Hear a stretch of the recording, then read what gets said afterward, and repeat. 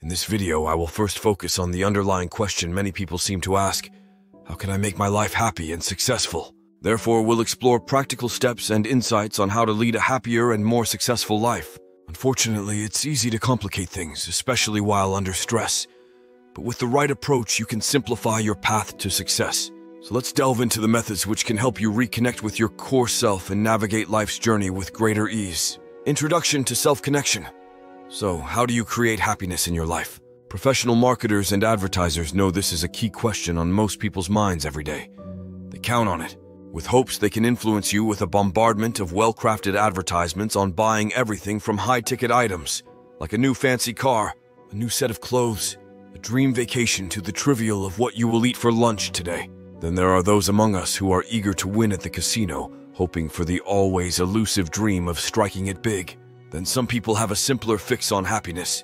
They just say, "I'm going to Disneyland." The bottom line is that marketers and advertisers will entice you to overspend to get your temporary fix of happiness. It's the instant gratification many people require that drives the vast majority of purchases. We've all been there. Ask yourself, how long does it last? For most, usually up until the time the first payment is due, when it feels like a ton of bricks fell on your head, or the sudden realization you lost your entire paycheck at the casino. Now reality sets in and the temporary fix is over. They have a term for that nowadays. It's called buyer's remorse. But what is often overlooked, or more accurately may not be known, or maybe simply ignored as some sort of voodoo, is the simple act of reconnecting with our inner selves, the being, the awareness of being. But the being is held captive by a portion of the mind that is carefully crafting a stream of endless thoughts of your past, mixed with the imagining of your future, sprinkling in the occasional "what if" to dissuade you from diving too deep into your awareness, because the mind knows that is where every solution to happiness begins. The mind has a job, and that job is to protect you from yourself, from making silly mistakes, acting foolish, just as it has been taught by your grandparents, your parents, maybe your teachers, and peer pressure on the playground of life. The essence of simplicity in resolving life's complexities towards happiness lies in this fundamental connection to the inner awareness of being. By fostering this link through a variety of ways, most notably meditation, hypnosis, or simply just being still while working to slow down the constant stream of thoughts, this can prevent many unnecessary struggles and streamline our journey toward a happier and more successful life. The art of letting go. Many people have asked, what is the secret to a happy and successful life? The answer unequivocally is about letting go. Letting go of what, you ask? Well, let's look into it. Letting go is about achieving a state of permanent release by embracing the present through releasing what is readily possible. We are not looking for short-term solutions here. Be warned, will all that happen in one go? No, it requires a commitment to your well-being, so are you really ready? First, an examination into what is the driving force of the consistent unhappiness or continuing lack of success. This requires a personal journey of introspective awareness, where each person must make an honest effort to narrow down the root cause of the lack of happiness and/or success. Once an honest effort achieves its goal of locating the ever-elusive cause of your unhappiness or lack of success, then that allows upping the game to the next level. But beware of falsehoods, subliminal misunderstandings, or implanted narratives. So what do I mean here? Well, it's important to recognize not all inner thoughts are your own. Not all feelings are based on real events in your life. And not all emotional trauma is the product of being victimized. It is important not to kid yourself by moving deeper into your inner world to locate that elusive rock, hiding the real reason for keeping you stuck where you are. For example, it's been popular these days with the ever-growing number of therapists, and psychologists who have been taught to focus the blame on the parents as the only real cause of many people's misery. Are the parents blameless? No, they are the product of their parents, their communities, and the era they grew up in, not to mention their age at the time of giving birth to you. But rather than blaming the parents for their misgivings, it might be more helpful to focus on the issues.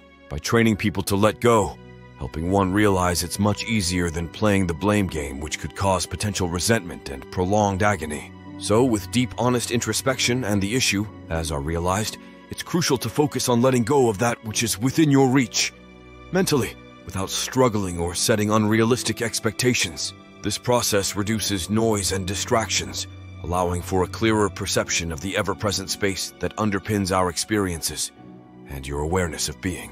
Recognizing the unmanifest, diving a little deeper as we go, the question often arises, What is the number one key to happiness? As a simple answer, there probably is not one key, but several.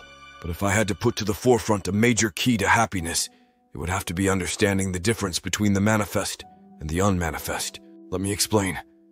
So, what is the manifest? Well, it is best described as our material world, what we call a solid world, which is made up of the three main elements: the solid, the liquid, and the gaseous. If you learned this in school, then you already know. If not, then this is what everything is made of in our existence, or reality as we like to think of it. As we also know or should know, all elements can change states of being, meaning solids can be melted into liquid and then into gaseous states of existence. Liquids can be made solid and then gaseous can be made solid, and so on. Granted, this is an oversimplification, but you get the point. But then the real question becomes, where do these elements come from? Well, without getting too philosophical here, I'll cut to the chase. The quantum universe. Hopefully you all have some knowledge of the quantum universe, where things are so small most cannot be seen. So, what do I mean? Well, take the electron. It's so small it has never been seen to this day, but yet we have electricity. Go figure. So how is this a major key to our happiness, you ask? Well, let's look at it in this light. Our world is created and can only exist by drawing its energy, raw material, needed vibrational force, and Einstein's spooky science from the quantum universe, which then is used by an unknown force made into everything we know, love and hate. So who or what is causing this to happen?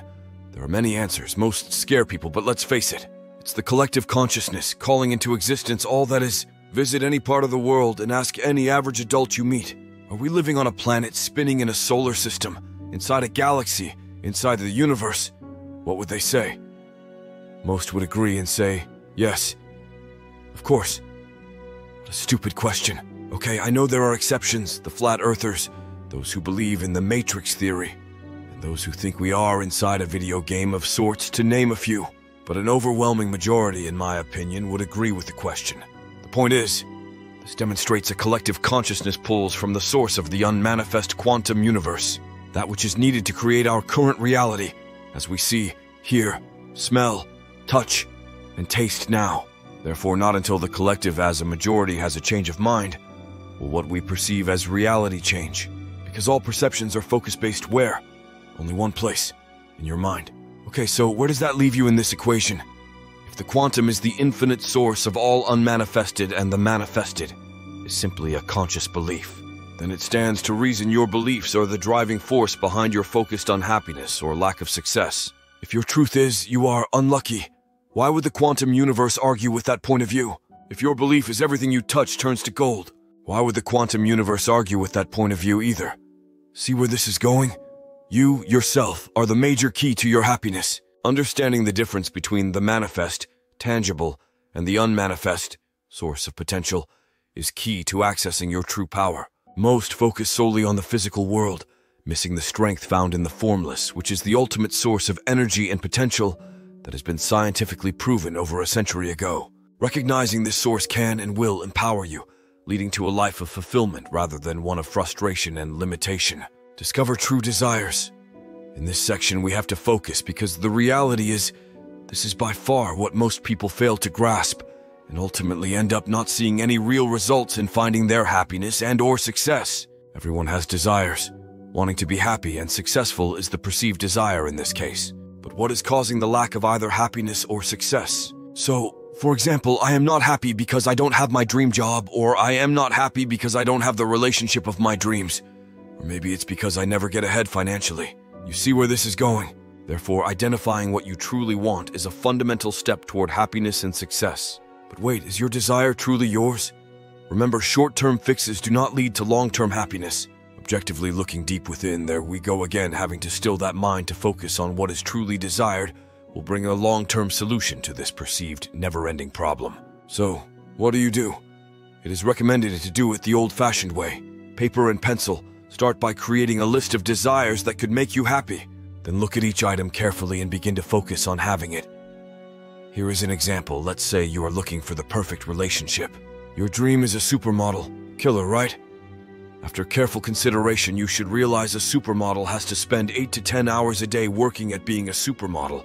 Then there is the cost of maintenance, the high-profile engagements, and of course, Don't forget the jealousy that mostly comes with such a relationship.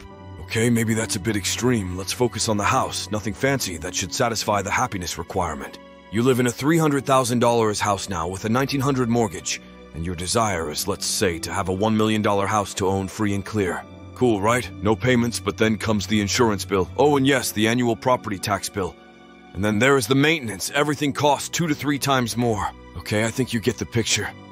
As the old saying goes, be careful what you wish for. Now you can see how engaging in the activity of writing your list in this discovery process helps in aligning your life with your genuine aspirations. Writing down your desires can clarify your goals and foster a deeper understanding of what brings you honest fulfillment toward happiness and success. Overcoming limiting beliefs. Coming toward the end of our journey together, we must not underestimate the need to address the issue of dissolving limiting beliefs, a crucial object which, if not taken, will foster only disappointment. In order for personal growth to occur for a sustained life of happiness and success, dissolving limiting beliefs is monumental. Now, don't get me wrong. Following these steps will not make every day come and go without a glitch here and there. But what it will do is how you handle the ups and downs as they materialize in everyday life. So, how do we discover what our limiting beliefs are and how do we get rid of them? Okay, I'm glad you asked. Remember that paper and pencil, we'll break it out again. Write each limiting belief down, an example of a limiting belief. Money is the root of all evil, and you are no good at math because your second-grade teacher called you stupid for failing your times table test. By recognizing and writing down these beliefs, we bring them into conscious awareness, which is the first step in overcoming them. A belief is not just a thought, it's a combination of thought and emotion that defines your reality. By challenging and then changing these beliefs by actively dismissing them one by one as no longer being a part of you, repeatedly if necessary, can lead to significant improvements in our lives. And there you have it. I hope this information is helpful to your happiness and success. Stay tuned for more videos.